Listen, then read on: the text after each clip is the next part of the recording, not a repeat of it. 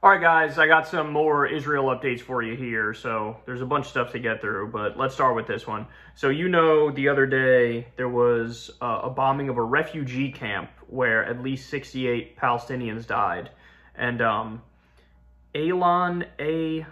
Levy, who's an Israeli government spokesperson, he came out and basically was like, oops, it was a mistake, our bad. And that's it.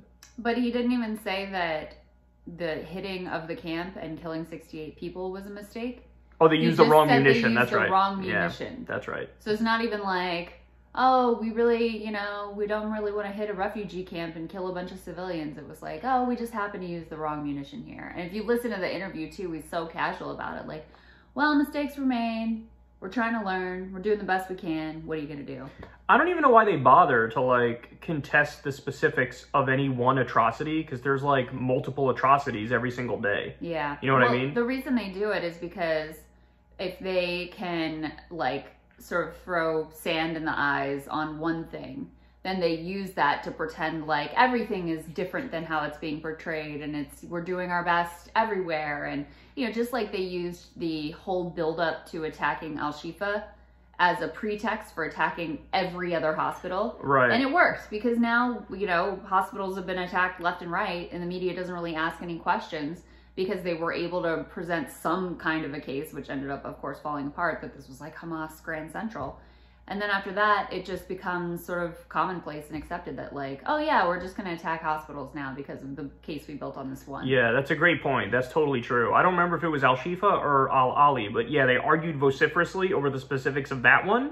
And then now they've bombed over 20 hospitals, and you don't hear about the other 22 hospitals they bombed. They just always bring it back to well, remember that one? Well, we were right about that one. Right. Which isn't even accurate. But you're right. They argue over the particulars of one to muddy the waters on the rest of them. On everything. Yeah, that's a good point. Right. So we also have this. South Africa has instituted proceedings against Israel before the International Court of Justice under the Genocide Convention. So basically they're trying to charge them with war crimes. I thought that this was sort of like poetic justice, that South Africa, the former apartheid state, who was most similar to how Israel functions now, they're the ones who are like, we're going to do this. And I've seen a lot of people saying online that they have more courage than all of the Arab states combined, because a lot of the Arab states are huffing and puffing and virtue signaling they're on the side of Palestinians, but nothing gets done. Mm-hmm. Whereas South Africa is we're going to try to file war crimes charges. I've never seen a procedure like this before, so I don't know how it's going to go. My guess is that since Israel's a top U.S. ally, they just get away with anything in the same way that we got away with the Iraq War and the war in Afghanistan and Abu Ghraib and Guantanamo Bay. But it's nice to see that at least somebody is taking international law seriously.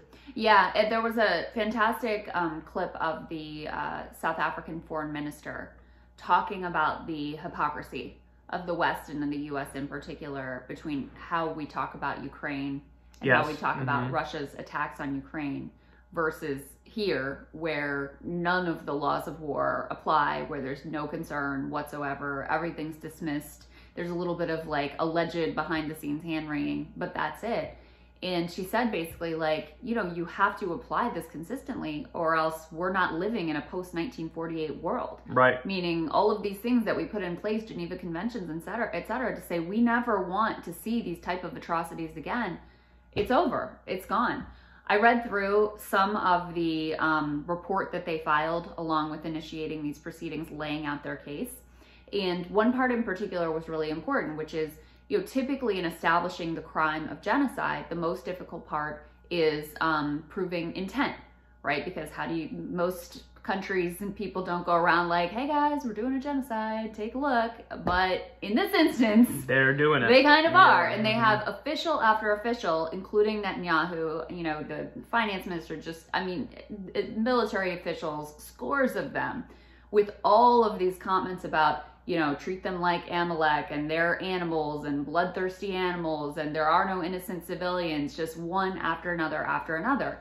And it's if you couple together what they're doing on the ground with what they're saying about what they're doing on the ground, plus their capability, clearly just wildly outmatched in terms of Hamas versus the Israeli government, it was a very clear case here that this meets the textbook definition of genocide. There's never been any accountability for Israel, and that's why they feel like right now they can say these things and do these things. It's sort of like, remember that case of affluenza, where like there was this rich young kid who was spoiled his whole life and he committed some crime, and his defense attorney literally used the argument of like he has affluenza, like he doesn't understand the consequences of his actions or accountability because his dad is rich and he's been shielded his entire life. It's sort of like that, right? Like Israel is like, the U.S. is like the rich dad, and Israel is like our obnoxious, rambunctious, criminal son, and like we just let them get away with anything, and we've shielded them from any consequences at all. So now that's why they're boasting. That's why they say these things. That's why they act like they're not doing anything wrong, even though the rest of the world can clearly see that what they're doing is war crime on top of war crime within war crime. At this point, I'm not even sure which direction the like parent-child relationship runs. That's true. Because it seems like they have so much control over our politicians, our politics, our, you know, just I don't know if you have this listed to cover, you probably do, or just like bypassing Congress to sell them whatever weapons they want. Yeah, we'll bring that up. So, I mean, it seems like, and all of this is against our like foreign policy interests. Our service members who are in the region, which, you know, why are they still in the region? But that's another story. They're targets. They're in danger. We've had to pull together this coalition to protect the Red Sea. Yeah. You know, which is a humiliation because most of the countries were like, we don't want anything to do with. So this is there's, you know, potential war with Iran. So this is a disaster for U.S. interests, and yet we're getting like pulled around and led around by the nose and whatever they want to do. Yeah. So this is really something too. Naftali Bennett, he tweeted the following: Iran is a terror octopus. More on that in a minute, because that phrasing, terror octopus, it has shades of something similar that's been used in the past. Oh, interesting. It arms Hamas, Hezbollah, and the Houthis, and they're sowing chaos and terror across the world. It's time for the U.S. and its allies to target its head, Tehran, and bring down its regime. And so he wrote an article, I believe this is in the Wall Street Journal, the U.S. and Israel need to take on Iran directly, make the Ayatollahs pay for sowing chaos through their Hamas, Hezbollah, and Houthi proxies. So this is a guy who's saying the U.S. needs to fight our wars for us. He's coming out and saying it. It's time for the U.S. and its allies to target Iran. Yeah. It's astonishing. Like, you're literally just dragging the U.S. in and saying, you do our dirty work for us. Now, I mentioned the octopus thing and why that's interesting. Yeah. It's a very famous old anti-Semitic trope of, like, you know, Jews being the octopus and their tentacles are, like, in everything. You never heard that one before? No, I don't know. Yeah, so now he's flipping that on Iranians and Iran. Like, oh, Iran, you know, they have their slimy tentacles all over the world and all these terror groups, and that's why the U.S. needs to bomb them.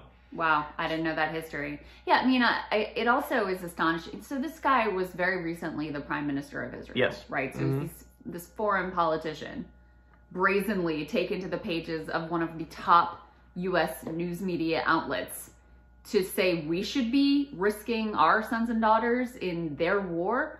And listen, to be clear, in the op-ed, he says, oh, well, we could, you know, it doesn't have to be a direct war. Here's all these other things you could do to help foment regime change. As if there's no risk associated with that. As if that doesn't lead to inevitable escalation if you're directly, aggressively trying to take out the current Iranian government.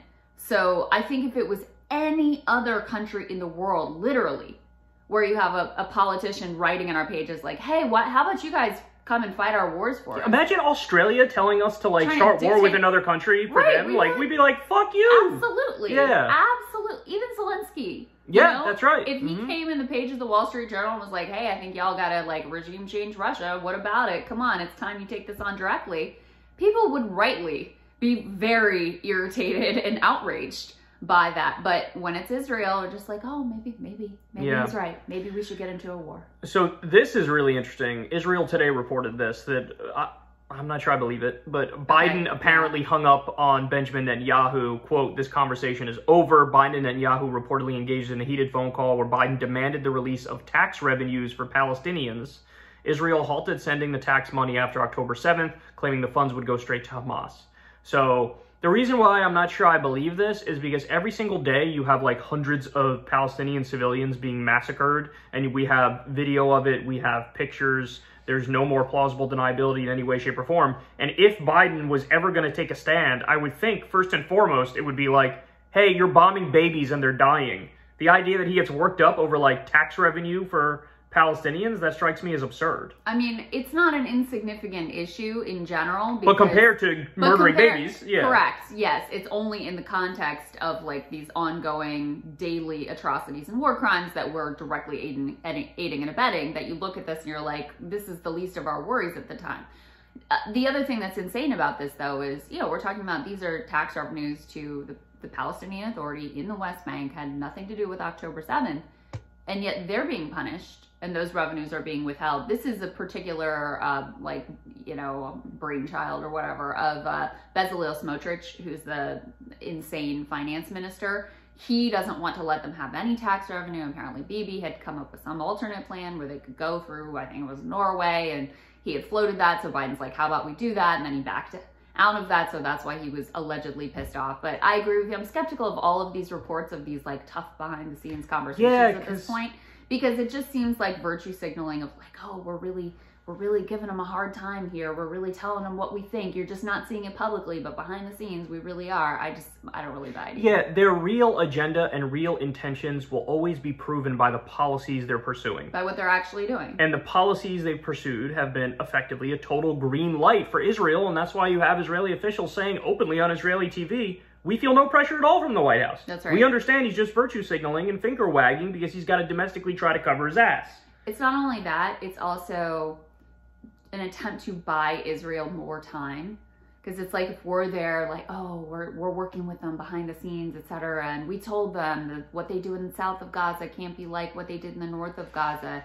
Then the idea is that'll allow them to extend the military campaign and extend the length and the, you know, the extent of the atrocities that they're committing. So I think it's even more nefarious than them just trying to, like, virtue signal and cover their ass. So we also have this from the Wall Street Journal about how destroyed Gaza is. Only 30% of homes are left standing. Jesus. That means 70% of them are destroyed.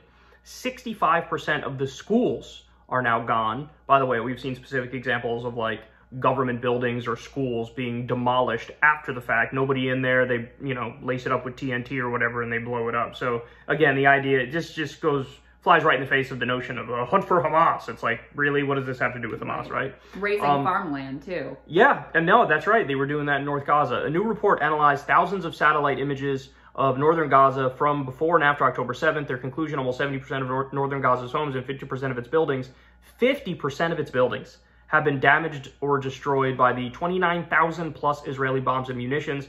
Nearly all of Gaza's 36 hospitals are closed. Only 8 can take patients, and over 65% of its schools are damaged. So that just gives you, you know, a little bit of a sense of how bad it is. We also have new numbers that just came out from the human rights group Euromed Monitor. Now, for the first time, we've crossed the 30,000 dead Palestinians mark. Of the 30,000 that are dead, 27,681 are civilians. We're now at 11,833 children. We're almost at the 12,000 mark for children. We're at now over 6,000 women. It's 6,009 women. When you look at injuries, it's over 58,000. Murdered journalists, more on that in a little bit. There's 104 journalists who have been killed. This is the deadliest conflict for journalists ever in recorded history. Wow. It was 1.9 million of the 2.3 million Gazans that were displaced. Now it's 1.92 million. And then I can give you just a couple more here. We have 191 mosques have been damaged. 3 churches have been damaged. You have 236 healthcare professionals who were killed. And then we mentioned hospitals before. 23 hospitals have been bombed, 57 clinics, 84 ambulances. I mean, what is there to say, right? It just every time these numbers come out, it gets worse and worse. And we just keep giving them weapons and money. And in fact, I have that for you here as well. So this is originally from the Associated Press. You mentioned it before. The Biden administration bypassed Congress to give Israel more weapons. It's a $147.5 million sale. And the point everybody makes, which is so true, is like, you bypass Congress for something like this, but then when it comes to, you know, whatever, raising the minimum wage, things that, like, ending homelessness, whatever, fill in the blank, that it's like, oh my God, we can't do anything. Our hands are tied. Look at Joe Manchin. Look at Kirsten Sinema. Look at this. Look at that. Yeah. But when it's more money and weapons to suddenly they figure it a out. country committing a genocide, it's, yeah, green light. We just found a way to go around Congress. Biden himself described what Israel is doing in Gaza as indiscriminate bombing. Yeah. And then he gives them more weapons. Is a war crime. So you're acknowledging, they're committing war crimes. That's your description. And yet you're bypassing Congress to help them commit more war crimes? I mean, could the link be any more direct? And you even had people like Tim Kaine who were pissed off about this, very centrist-y Democrat who was like, there should be no sale to any country that doesn't go through Congress, because then you eliminate any sort of check, any sort of transparency for the American people. And this is also part of why, all these conversations, Biden was so tough with Bibi, et cetera, et cetera. Bullshit. If you were concerned about civilians, you wouldn't be doing things like this. If you were actually thought that the bombing was indiscriminate, if you actually thought that this was over the line and that you're concerned about what their plan is, you would not be taking actions like this. Even the national security aligned Democrats, yes. like the CIA caucus, I call them, like Abigail Spanberger and some others, even Slotkin, they've broken with Biden. They broke with Biden like a week or two ago, and they were like, we need a ceasefire. This has gone way out of hand. Yep, that's right. So we also have a U.S. base was attacked in Syria. Official Iraqi sources report an attack on the American Algier base in Syria. And then right after that, we get this. Syrian media says that the U.S. hit 9 Iranian targets in Syria. It includes the headquarters and arms depot and convoy crossing the Iraqi border into Syria. They were struck and destroyed by an unknown aircraft. It is said to have resulted in at least 20 Iranian-backed fighters being killed or seriously injured.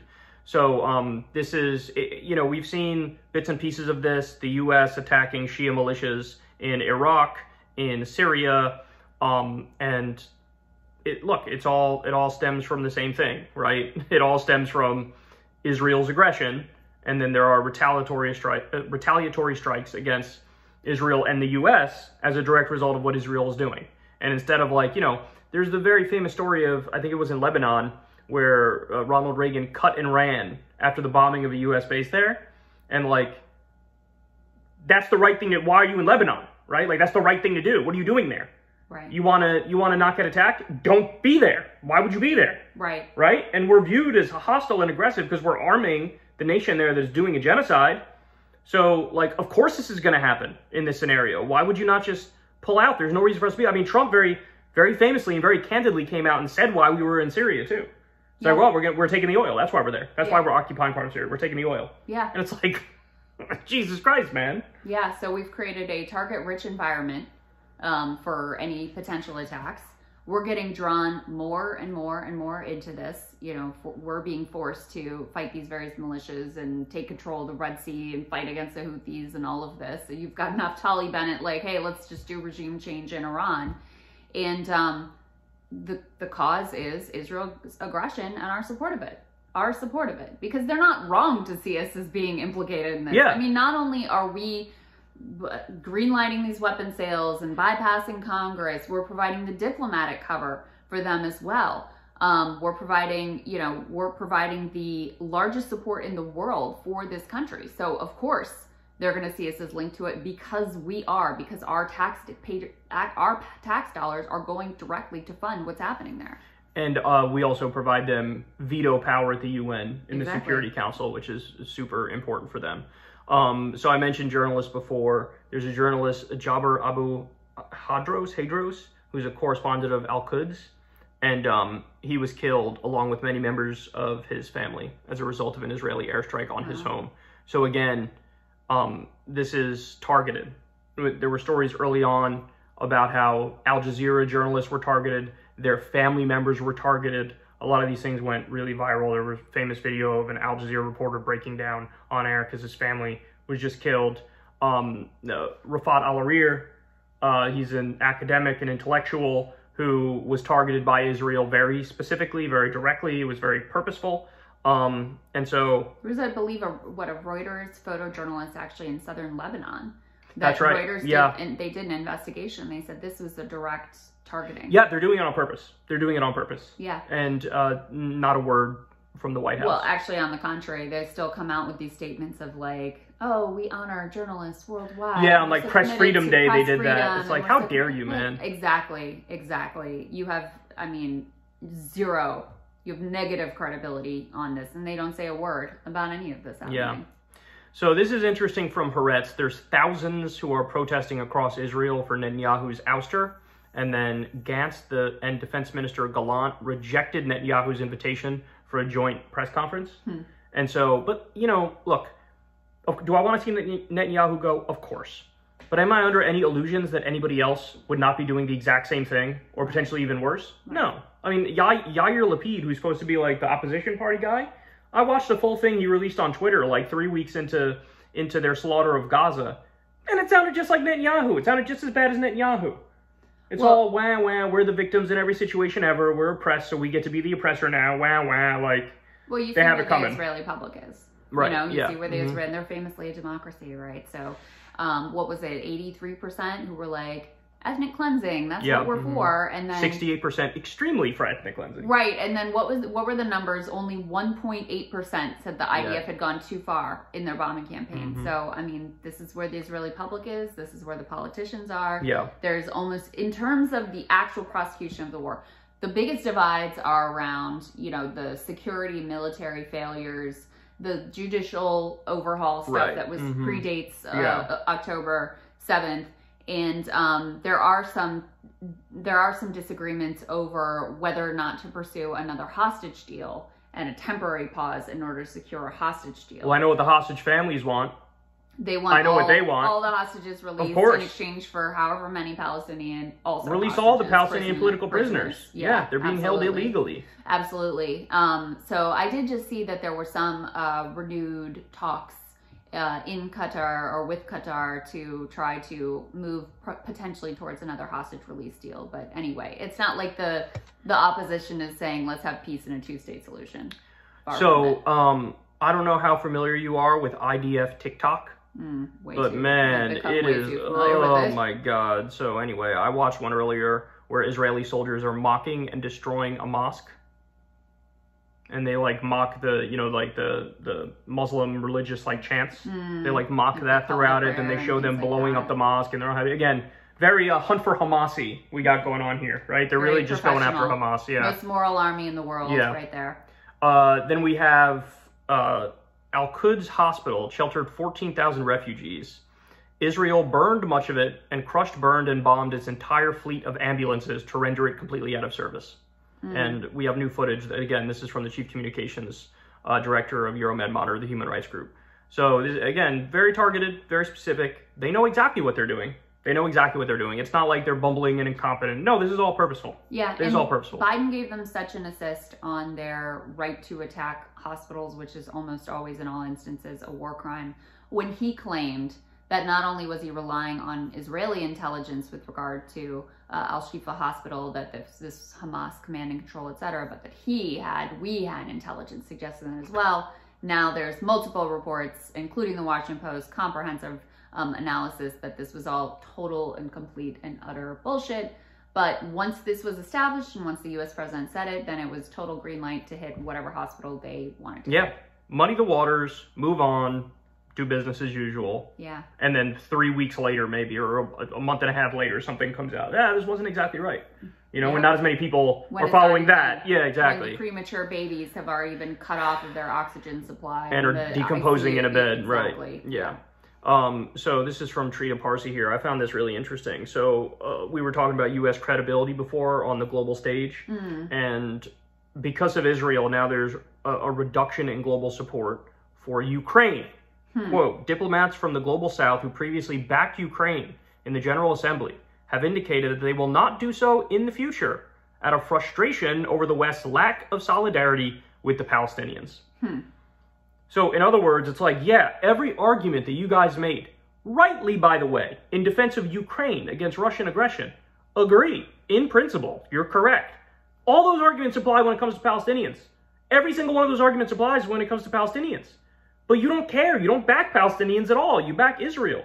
the aggressor. I mean, obviously the comparison here is like what Russia is doing in Ukraine is like what Israel's doing in Gaza, except Israel is doing way more and way worse in a much shorter time frame. Yeah. Right? So they're like, we're sick of your hypocrisy. Yeah. I mean, the action in and of itself, like, it's not really fair to punish Ukraine for U.S. hypocrisy on Gaza. On the merits, it's actually like, don't do that. But I understand the logic. I do too. Yeah. And the Global South has always looked at the Russia-Ukraine war through a different lens, because they always kind of felt like, this is some fight for democracy bullshit. Like, that is not your goal. That's not what you're in this for. There may be a genuine noble principle there. There really is.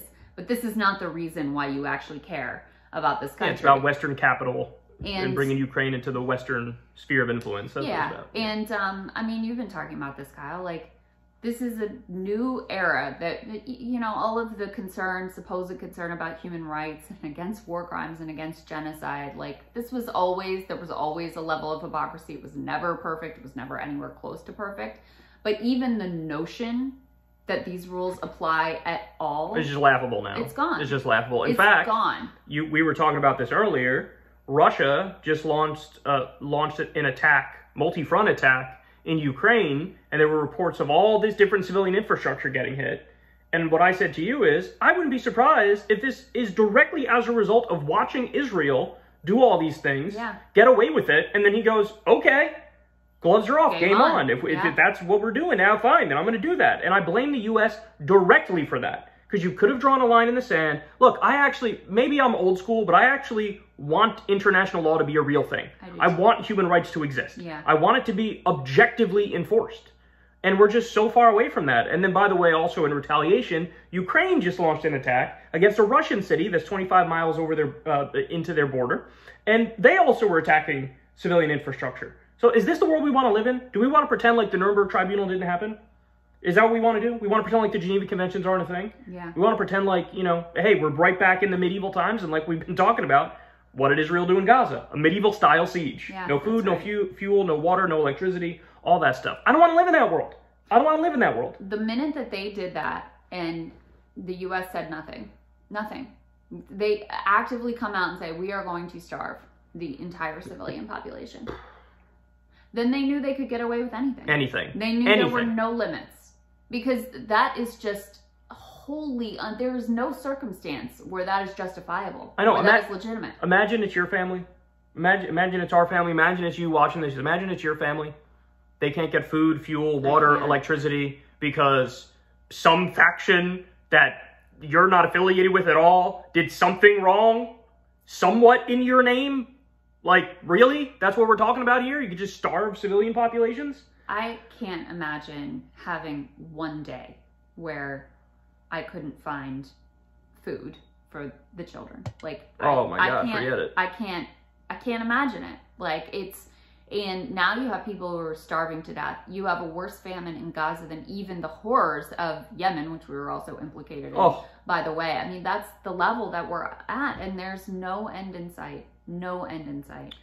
So this is one tiny speck of what I think is good news. Okay. There's this new billboard truck that's driving around hospitals in Michigan, and it says this, quote, "Can't afford healthcare? Sorry, you got to give Israel billions to bomb children."